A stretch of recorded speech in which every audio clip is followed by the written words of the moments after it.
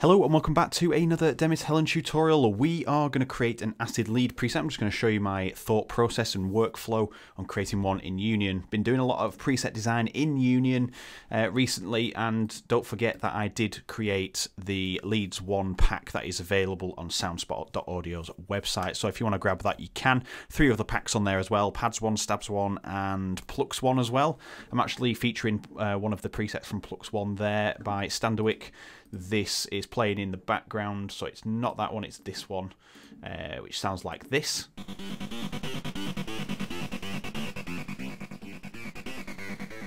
Really nice sound, especially once to do some more processing on the third-party side. It's going to sound really nice. This one is just a nice new preset. There is a couple of acids included in the Leads 1 pack, but I'm just going to show you how I make one in here, and we can double up on the distortion. It's really good, so you can have like a pre-wavetable distortion and then a distortion on the final effects as well.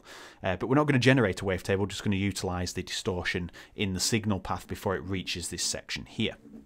So we're going to keep it on a saw wave, and as you can hear, this is what it sounds like.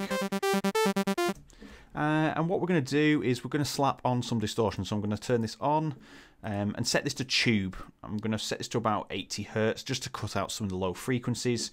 And we're going to throw the mix to 100. So now we have this. And I'm just going to turn this down so we don't blast your ears off there. Let's go back.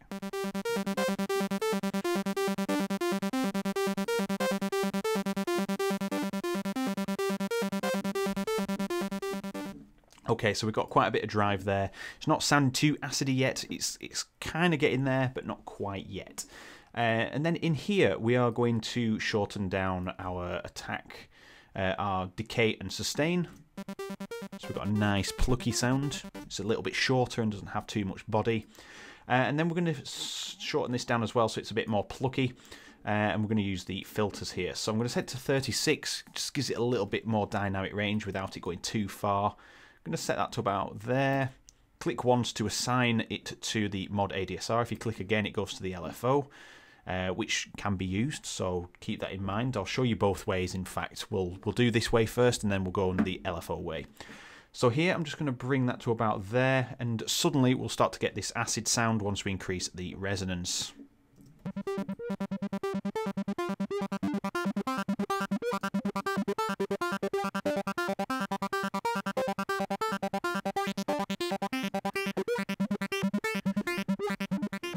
And we've still got it attached to the LFO there, so let's go back to here.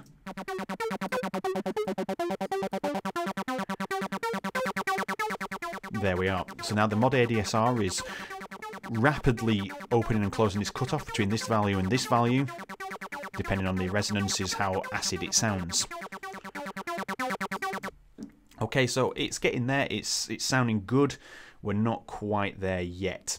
So we're going to go into distortion here, and we're also going to add tube, and I'm just going to throw this to 100% as well, drive to about 50, and then cut it off at 80 Hertz-ish again.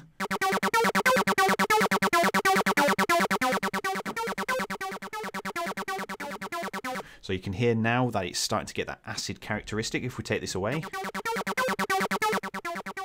It's a very gentle acid. And then this has got a lot more aggression to it because we're adding a second distortion in the signal path. This is now at the end. So we can put a bit of delay on there. Let's put 8ths and 8ths dotted. I think if you click 3 times you get dotted. We'll put this on normal and set this to about 50. And what we're going to do is we're going to filter out using the high pass any of the low delay that kind of clutters up the sound. Sounds about right there. Perfect, so we've got 2 different delays happening on each side, so it gives it a little bit more width. And we can throw some reverb on there as well. So one of my favourites is Hall. If we turn the dampening down.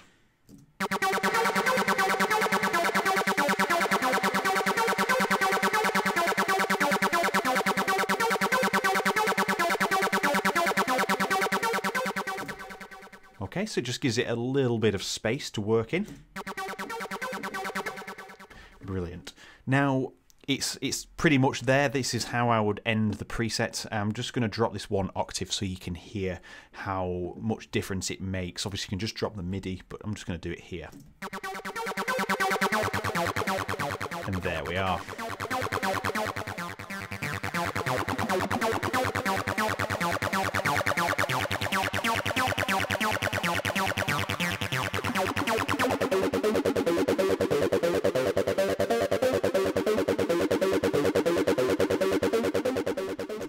So that sounds the best, that sounds really nice. And what we'll do is we'll save this preset here. So I'll go to hit save and we'll save it to here. We'll save it as, I'll put ACD just so you can see that when you download Acid, and we'll call this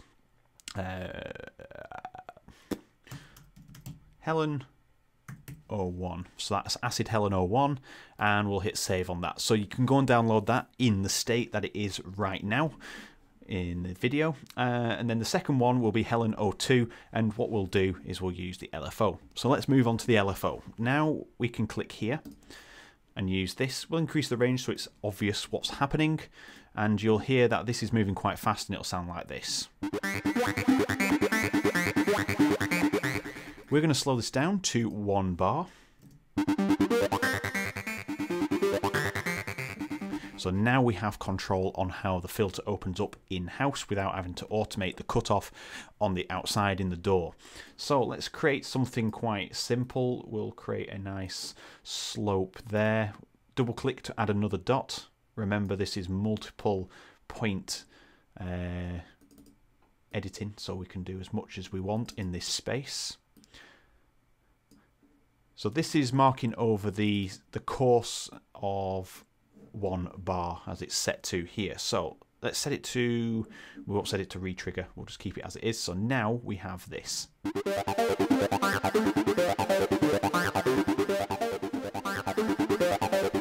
So now it's alternating between those two.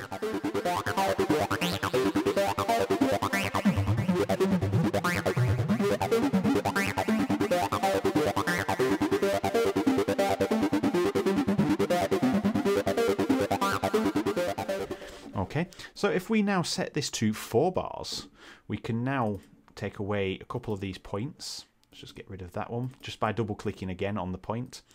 And we can have a nice rise up to, say, nearly full, where it's marked off here. And then we can have a dramatic fall back down. And then we'll have this. I'll start it again once it starts.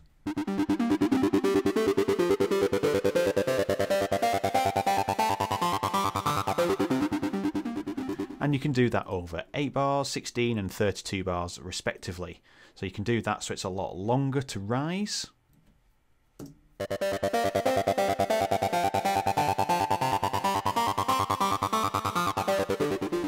Or you can have it so it rises and falls equally on either side.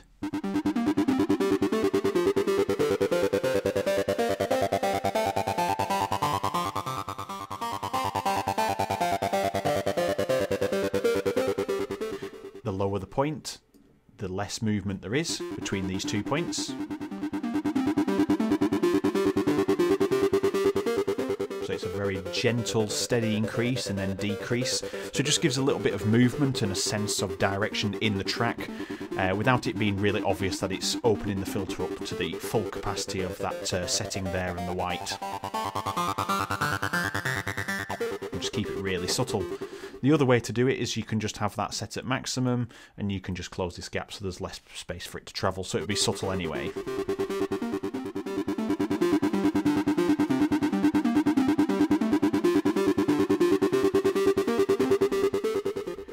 And there are a couple of other tricks. I don't tend to use it. We can add 2 unison into that, so it gives it a nice stereo feel.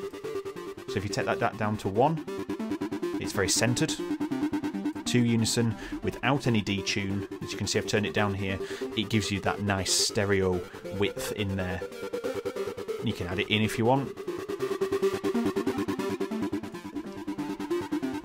But it adds a nice sense of movement. And again, you can change this to obviously adapt any of these parameters here, but we're mainly focusing on the cutoff.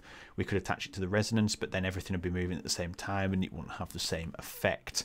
So there is two different ways. I'll save that as Acid Hellen 02, and what we'll do is just give them away for free so you can have a mess around. Feel free to share them on the Demis Hellen chat on the Facebook page. If you want to join the chat, just find it in the link in the left hand column and just ask to join, and you'll be approved by a moderator to join.